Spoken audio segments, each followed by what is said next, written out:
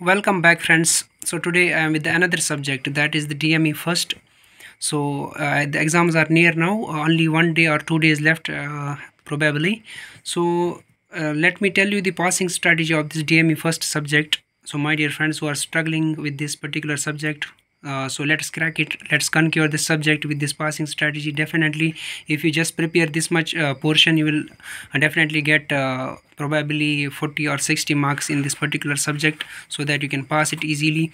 So in the first module, friends, so you just go through the first part only, in which you have some theory concepts over there, like machine design procedure. It is most important question in the first module, and sometimes they may ask phase of design process. It is same, machine design procedure and phase of design process. Then codes and standards theory portion is there, mechanical properties of material, and these two questions are much more important. Discuss factors influencing selection of appropriate value for the factor of safety, and discuss factors influencing the selection of a suitable material for a machine element. So this much theory consists of 10 marks over there. Just prepare all the theory so that you will easily get 10 marks. If you go for the 20 marks, then you have to focus on the combined loading problems. These are very easy problems in this particular module. If you just go through over this concept, you will be easily what we call easy to able to understand these type of problems over there. So then model 2 comes up. In the model 2, you just prepare 3 equations, that is derive the Soderberg equation.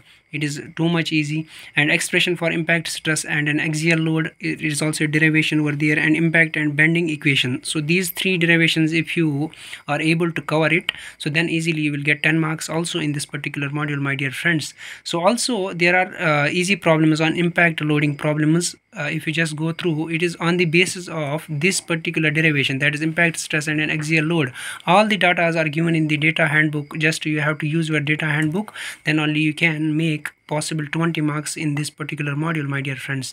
So then after, in the module 3rd, there is the design of shafts. It carries 20 marks. It is a 20 marks problem over there. So only you need to what we call the memorize, recap the MOM concepts over there, bending moment diagram, vertical load diagram, like that. So only that concept is applicable in the design of shafts and driven driver. If you are able to recognize, if you are able to figure out the driven and driver, then it becomes very easy problem to find the diameter of the shafts over there. So go through this design of shafts. If you are able to conquer it, if you are able to understand it, then go for it, my dear friends. If not, then leave this module. So then module 4th, there are 2 concepts over there, that one is design of rivets and one is welding part over there. But whichever is convenient to you people, I will prefer you go for rivets. Rivets are easy, the design procedure is easy for the rivets over there. If you are able to do also welding problems, it is according to your own choice, my dear friends. So I cannot tell, so it depends upon your choice which you choose in this particular module over there. So then after module 5th comes up. So in the model 5th, there are also 2 derivations are definite over there. So they may ask you sometimes torque required to raise the load and torque required to lower the load. There are these 2 possibilities are there in this particular model 5th.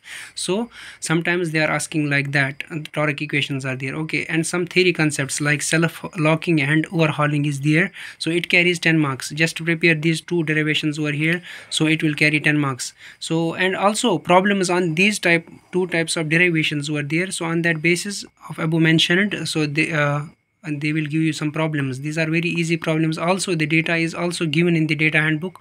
Only thing is what we call, you have to use your data handbook, then only you can make 20 marks also possible in this what we call as the module over here. So my dear friend, just go through follow this short trick, you can say it.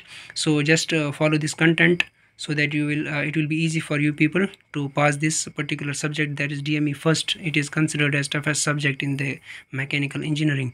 So module 5th and module 4th and module 1 is easier one, so it is convenient to you people. If you want to pass this subject, then go through this much content. This is enough to pass, my dear friends. I'm telling you, just spend one night, 1 day with the dedication.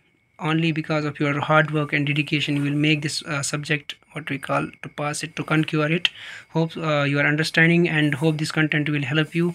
So my dear friends, best of luck, all the best for your upcoming exam for this DME first. Thank you very much.